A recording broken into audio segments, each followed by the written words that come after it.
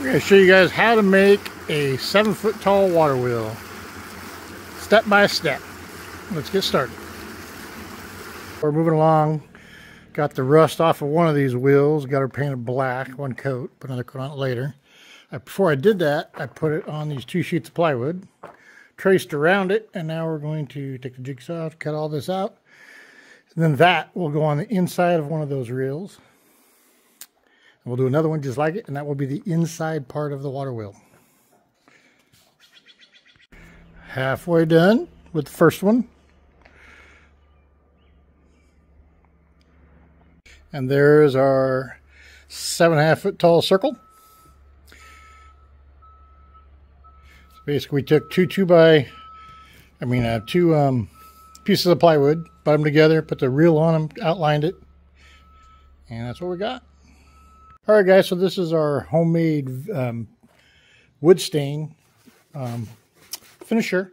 We took this little thing here, we filled it halfway with diesel, halfway with motor oil, and we mixed a little bit of wood stain with it to give it some color. And this is how we're staining and waterproofing our water wheel. All right, we've got our first coat of stain on with our homemade stain. Let her dry, put another coat on. All right, so that is what the side of the water wheel is going to look like from the outside. As you're looking at it, you know, as it's spinning, it's going to look like that. Kind of like it. So I stained it, two coats of stain on it. And screwed in all the edges. And there, and now there's a seam of plywood right there. Cut the circle out in the middle. We're going to weld on a piece of metal there with the actual flange in it for the shaft. That's what the outside is going to look like. Let's flip her over and start building the fins, I guess, on this side. Alrighty, so there's our fins laid out. These are cut at a 45 at this end. 45. And they're 43 inches long with a butt cut here. From the butt cut, it's 11.5 inches out on each one of them as it hits the butt cut. Oh, and the butt cut's got to be also right on the edge of the reel like that. And that's how we'll do that. Now we'll just mark them all with the chalk pin and then pull them off, put silicone. Maybe I'll shoot them together here like this first. Put a little silicone in there, shoot that in there, and then slide it over, chalk it out, and then put silicone down there and then go underneath and screw up into it to hold them into place. Or maybe I should just screw them into place right now and just put caulking right there. That's probably what I'll do, probably easier. Anyway, moving along. So I should measure from the inside, make sure well, it can't be not the same, right?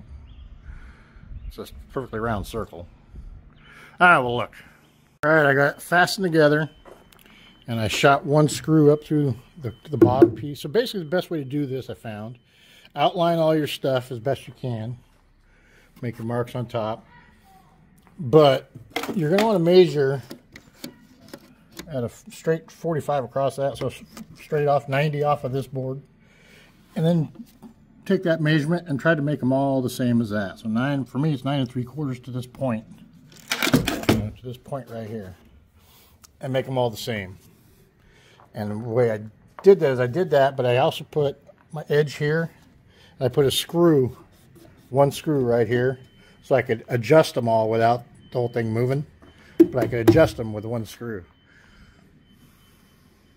That's eight of them. Those are 2x12 PT. So now the next one will go up on top of it. Well, I'm going to have to make a box for that. I'll just use the parts of this I left over, because I made these a 43, so I have like 8-inch pieces or 9-inch pieces left. So that's what we'll use.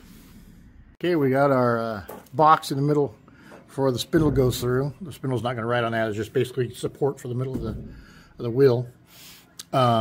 This is just the remainder of these 8-foot 2x12s that we cut here. We cut them at 43 inches, which left us a perfect 13-inch, building it that way, you know. It's a 13-inch square, which is big enough to get around that inner metal circle, that welded circle that's on this, on the outside, to screw up through the plywood into this, you know, without getting around that metal. Anyway, guys, coming along, it's ready to make the next reel, outer reel, the plywood and all that on the next reel. Ready, reel number 2, painted, stained, and assembled. We now need to put the 5-footer on right on top of this, drill it and bolt it onto this 7.5-footer. And that 5.5-foot wheel that we're going to put on here is going to be our pulley rider guide, whatever. Actually, we need to cut the plywood that goes on the 5-footer. Need to cut that and get it mounted all at once and then mount it to this. So we need to paint. We need to cut the plywood for the 5.5-footer and then stain it. And then we can mount it on top of here. And over here, we have the other half of the wheel. Like I said, this is 7.5 foot. And I made these out of cable reels. Took the middle struts out of them. Those are 2x12s. Cut it 43 inches with a 45 on the end. And then from this point right here to this straight across at a 90 off of this board, straight out is, I think, 9.5 inches, I think, if I remember right. That caulking is actually rubberized caulking. And the tube broke, so that's why some of it looks kind of rough. But it's flexible and it should work pretty good. Okay, so there's the basic idea of our water wheel. We'll have to be adding that top piece for the pulley part, the 5.5 foot part. I'm going to build it right now. Howdy guys, welcome to the channel. Today in this video, we need to take and line that 5.5 foot reel up perfectly with the 7.5 wheel for the middle spindle.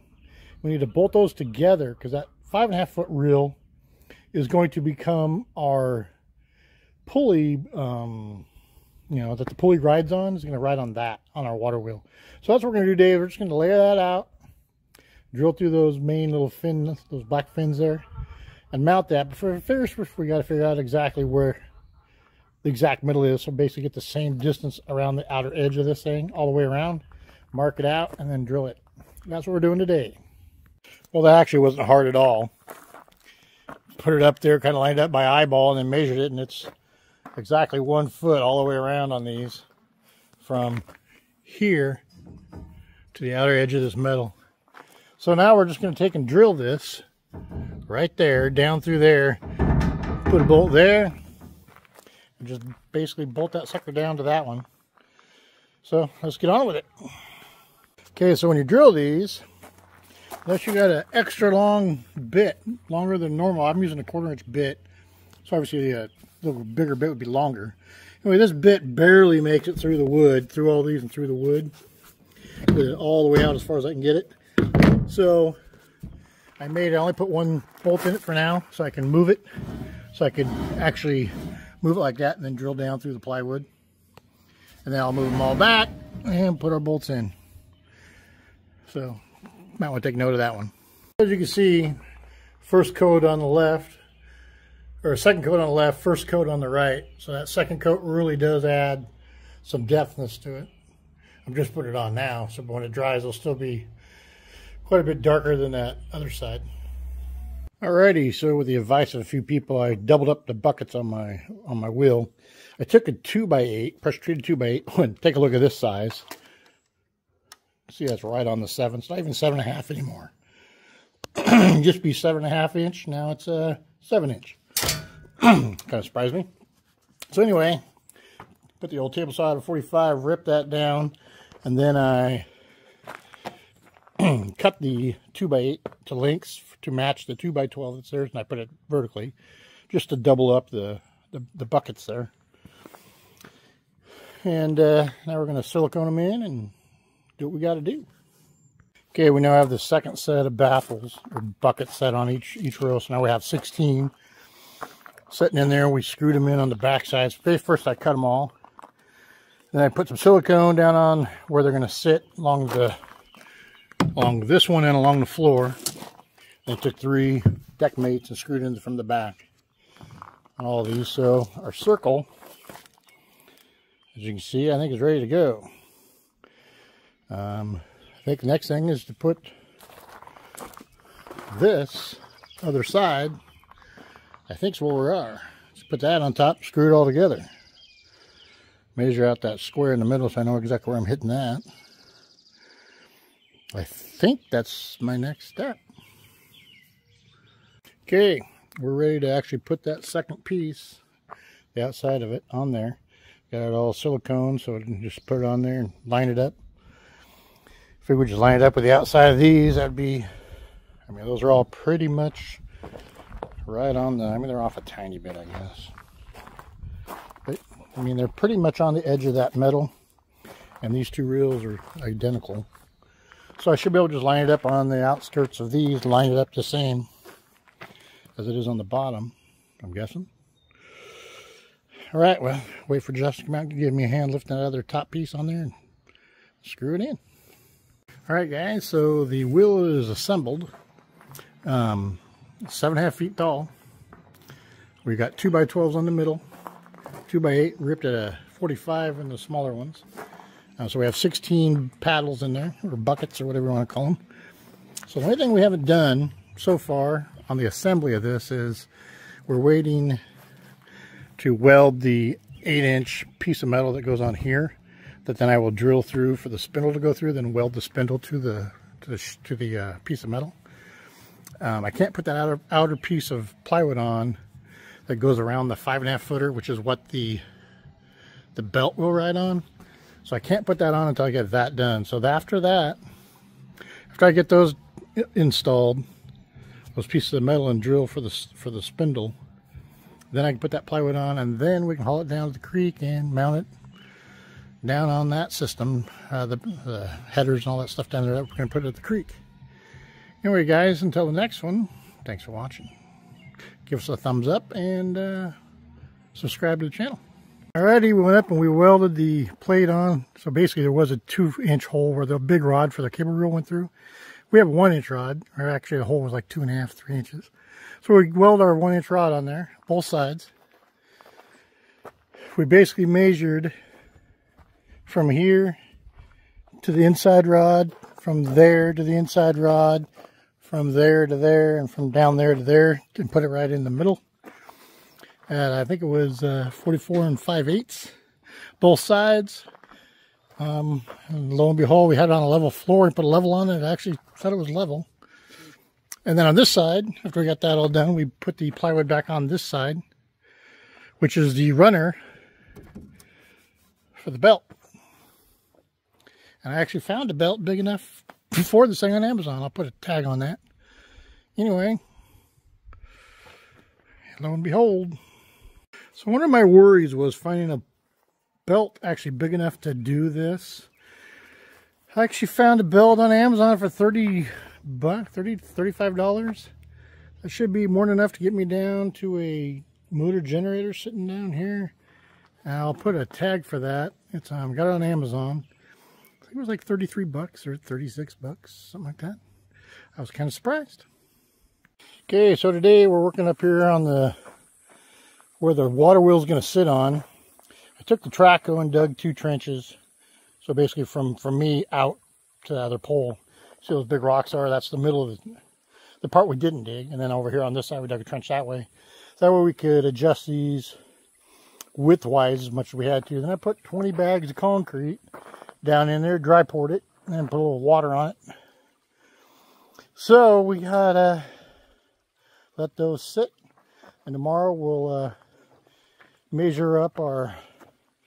First we have to go off the height of the pond when it's the fullest. Right now it's probably 4 inches low, maybe 6 inches low, as you can see. So those rocks, those big rocks right there, is the highest part.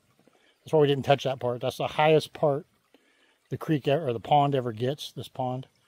when in the dead of the winter. So we got to be, I'm going to put the wheel about 4 to 6 inches above those rocks. So from those rocks, I'll measure up 4 feet, cut all those posts off at that, and then put my 4x6 header on there. Be good to go. So guys, our Waterwheel closing up here. I want to show you a few things that I didn't cover. Our main beams on the mount that the wheel sits on, that's a 4x6, and the wheel sitting right above the outer PT post that's in the water there. And then the posts come back, and you got enough room to put your gearing and your motor on if you're going to go that route with it, with a generator. Also, for generator use, to get the torque, we added, so this here is the main 2x12 that's in the, the setup of it, but we added a 2x4, a 2x8, and another 2x8 here to catch more water as it's going, which is just helps with the torque of it, I guess. The other thing we're going to do that I haven't done yet, but we're going to move this flue out past the middle of the, go out maybe another foot, but I'm also going to raise it up a little bit. Otherwise the flume would hit the bottom of the, or the top of the bucket there. I have no clearance, so I have to lift it up and move it out. Also, if you're building one just for looks, not to generate power, to where you don't need a pulley, you don't need this outer rim. The 5-foot rim we put on, you wouldn't need that. That is basically just to run this, to run the pulley on. And the plywood on the outside of it is to keep that pulley on it so it doesn't work itself off. Anyway, guys, that's it, I guess, in a nutshell. It's been a fun project. We're not quite done with it yet, but we'll see what comes up next.